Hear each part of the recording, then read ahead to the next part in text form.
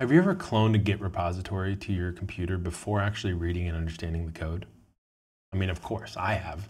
It's way easier to understand the code and look through it in my IDE than it is to do it in GitHub.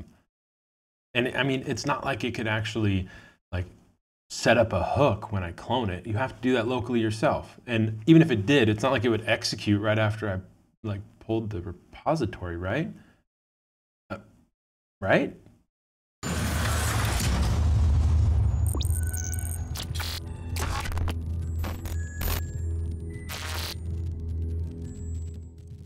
On May 14th, 2024, Git posted about a critical security vulnerability in Git. You can see the affected versions and patched versions here. I'm not going to read all those, but I will include links to all these things we go over in the description. Basically, this vulnerability took advantage of case-insensitive file systems and symlinks.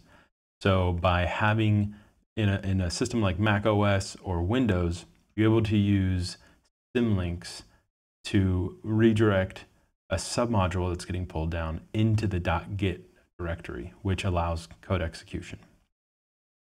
So on May 19th, a researcher posted a write-up of how they reverse engineered the fix that Git put into place. And he was able to go through and understand how they actually fixed it so that he could use that knowledge to then create an actual malicious repository that could allow us to kind of see how it works and play around with it.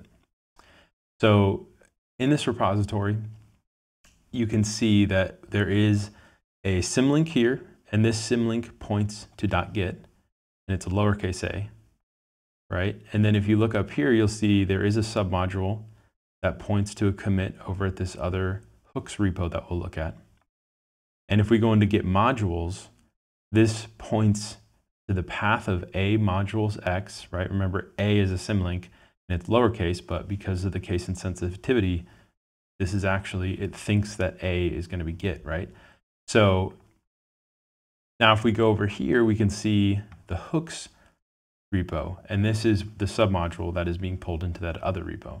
And all this holds is a post-checkout file, which is one of Git's many hook options that you can use. And it just writes I'm always here into temp pwned and pops a calculator.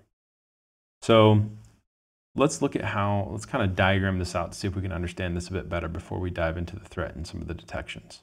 I tried to make this diagram, hopefully make this make more sense. But basically, you have the victim host, and that user does a git clone recursive to that git RCE repository, any repository that's using this malicious activity. So they clone that recursively, and this git RCE repo, like we were talking about, has a symlink of a to .git, and the git module is set up pointing to a modules x. So it pulls that down, and then Git knows, because you did a recursive, okay, now I need to do a submodule update. So it goes and grabs the submodule from the hooks repo, and it's pointed to y hooks post checkout, and it pulls that down to this machine, and then there's a checkout that pulls the exact commit that's wanted. And I'm pretty sure that checkout is what actually triggers that post-checkout hook, which then executes the post-checkout script, puts I'm always here in the temp pwned and pops a calc.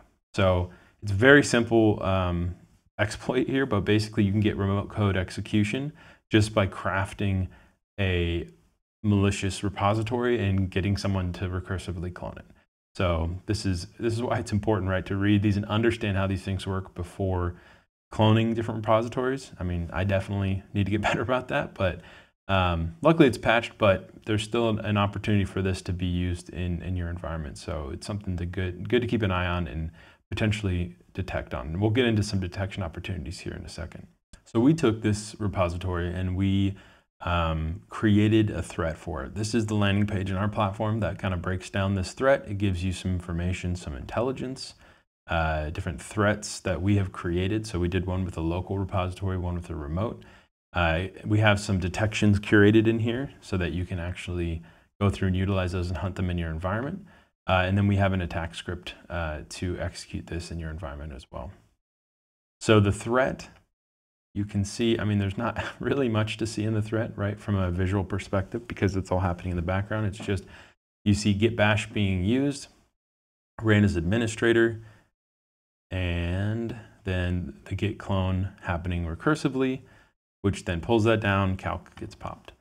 One thing that is good to know, right, is it needs to be that command window that's executing that git clone command needs to be ran as administrator, and symlinks, again, need to be enabled in your git install. And again, I'm pretty sure by default when you install git, symlinks are disabled, but it'd probably be good to check if you're running an older version of git that you have those disabled just to make sure.